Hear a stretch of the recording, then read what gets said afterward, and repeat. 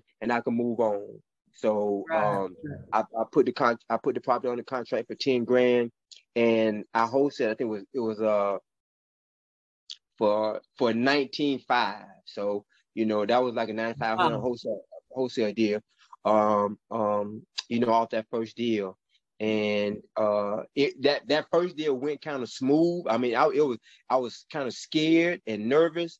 Even when I was negotiating the price, I could have sold it for so much more as I look back now. But I'm glad I was able to help a family with affordable housing. But I want to say this too, that I should have not been so eager to wholesale that deal, but I should have purchased that deal and had that as a rental. As I look back now, and the mistake that I did, but I was just, how when you're anxious to try to get that first deal, and you'll do anything.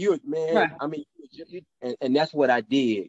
But it was a learning experience, because that I'm working on now is to be able to to get some rentals and to be able to have that passive income.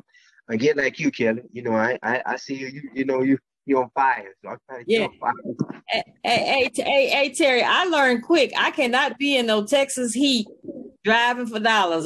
Me and my brother be in the car arguing. I said, no, this ain't, we about to kill each other in that heat. So I said, no, we need to do something. We actually sell a finance for mobile homes out. And I said, after this, it's all about renting for us.